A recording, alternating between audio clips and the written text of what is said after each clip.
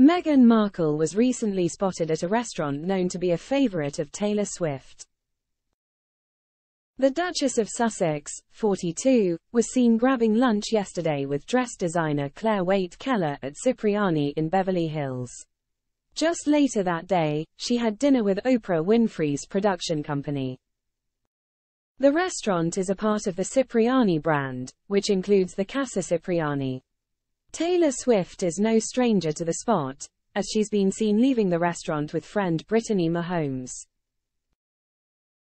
Though the restaurant seems to be liked by Taylor, reviewers have complained about unfriendly staff, mediocre food, cancelled reservations and pretentious crowd.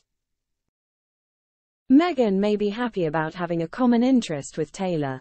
Royal commentator Kinsey Schofield told GBN News Meghan is keen to become friends with the pop icon, as she's desperate to overhaul her image. Kinsey even said Meghan invited Taylor on her podcast by writing her a handwritten letter.